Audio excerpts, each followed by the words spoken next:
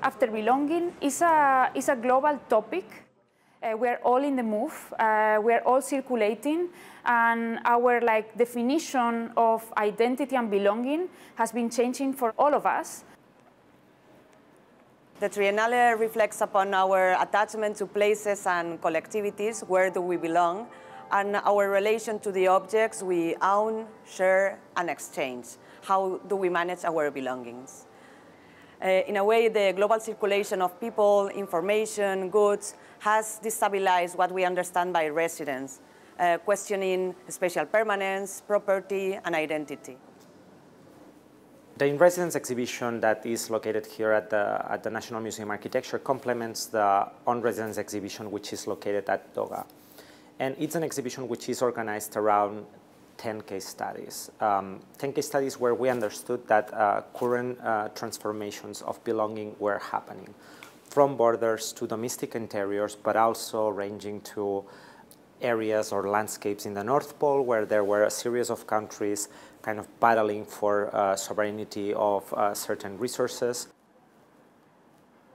When thinking about the curatorial strategy of the Triennale, one of the things, and especially connected to the in-residence exhibition, was that we wanted to kind of rethink what are the different roles of the architect. And to do so, what we did is that when we opened the call for intervention strategies and we selected the 10 sites that are a part of the in-residence exhibition, we commissioned a series of what we call reports to 10 different teams, local teams that they were like kind of familiar already with the problematics that we were bringing into the table by the 10 sites. And we were asking them to do a report of that site. One of the sites that serves as an example of what we wanted to do with this call is the case of Copenhagen. CHAIR is a team of architects, planners, and designers that joined to participate in our call for intervention strategies.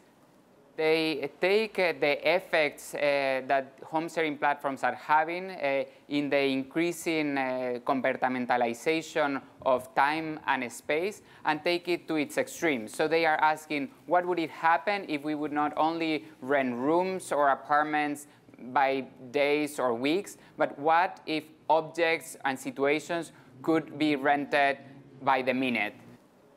What people might be able to see in this exhibition is a full description of these sites, description understood in a way in which we provide a text, we provide a photograph, then we ask somebody to kind of describe the site, but at the end is the visitor himself who just by, let's say, reading the pieces has to somehow take the idea of what the site is. So let's say those are descriptions of sites which at the end are very open to what, let's say, the visitor is interested in.